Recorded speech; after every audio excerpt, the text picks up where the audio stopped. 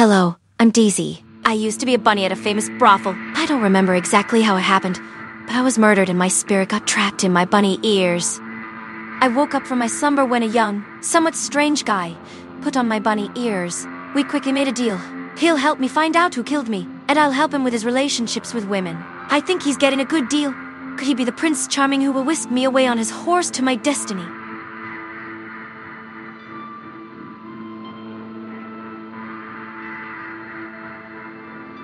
I remember Jess used to work as a female companion in her spare time at her house. She might still be doing it. What? I'm not going to hire her. Please, I've already talked to you about the reward, and we have a deal. Yes, that's true. I sent a message to the number Daisy gave me. Hey, how are you? I'd like to see you, preferably today. Hey, baby. Yeah. I'm free at 7 p. If you want, you can come see me at my place. That'll be $200 for 20 minutes. See you then. $200 for 20 minutes. That's a fortune. It's necessary for the investigation. Think of it as an investment. But I won't get that money back. You're trading it for love? In many ways. I hope we can at least find some clues about what happened to you. I went to the address Jess provided in her message, which according to Daisy, matches her residence. I brought the bunny ears in a bag, but I couldn't communicate with Daisy until I put them on. She surely knows what to do and how to gather information from this encounter, but I'm alone and I need to quickly figure out what to do. After ringing the doorbell and being let in from the intercom, I went up to the 4th floor of the apartment. There, I found the door slightly open. I entered, feeling very scared. It was a small apartment with 1 bedroom and a bathroom. In the bedroom, there was a large-sized bed. There sat Jess, dressed as a cat, waiting for me. Hey, baby! Come in, don't be afraid! I entered the room, unable to speak, completely in shock. How long are you planning to stay? I tried to speak, but I couldn't. I was completely paralyzed. It was my first encounter with a woman, and I didn't know what to do or say. Don't be scared, babe. I won't bite. Meow! I awkwardly took out $200 from my pocket and handed it to her. Jess closed the door behind me. She said she would freshen up in the bathroom for a moment. I decided to stick to the plan I had in mind, looking around the room in hopes of finding some clues. I was so nervous that I realized I hadn't let go of the bag with the bunny ears yet, but a cold sensation on the side of my body alerted me. Jess had left her phone on the bed, and now she was in the bathroom changing. My body started transforming, changing into Daisy's form. Wow, I see you wasted no time.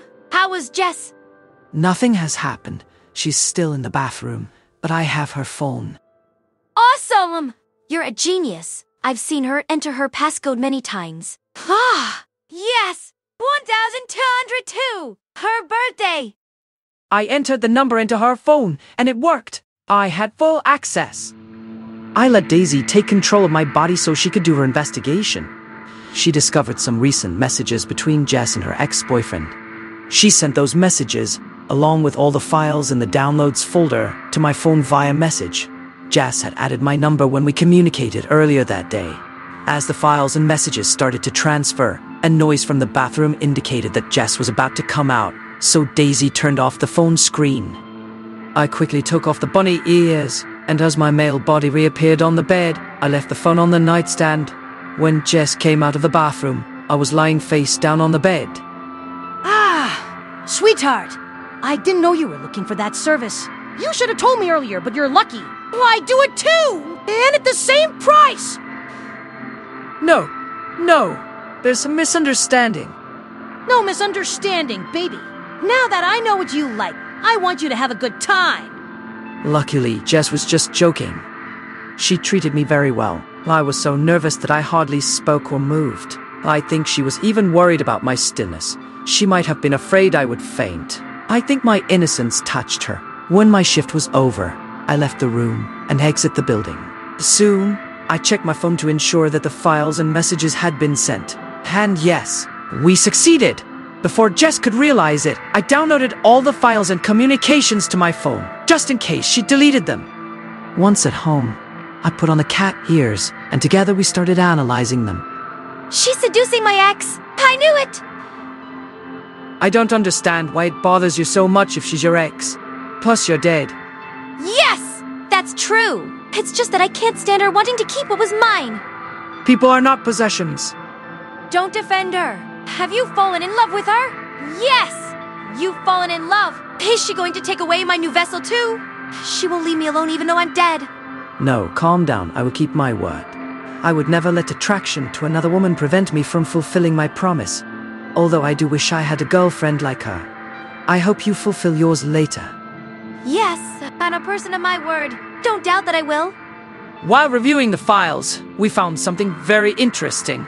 Jess is also investigating Daisy's death. She suspects her ex-boyfriend and wants to go out with him to find out if he killed her. But why does Jess care so much about her competitor's death? Thank you so much to all my Patreon and DeviantArt supporters.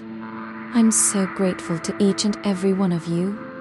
Please subscribe, give me a like, and share my content on social media. If you want to see what I can't show you here, you can find me on Patreon and DeviantArt. Links in the description. If you want to support the channel, you can make a donation through the thanks button. Thank you so much for your love. See you tomorrow.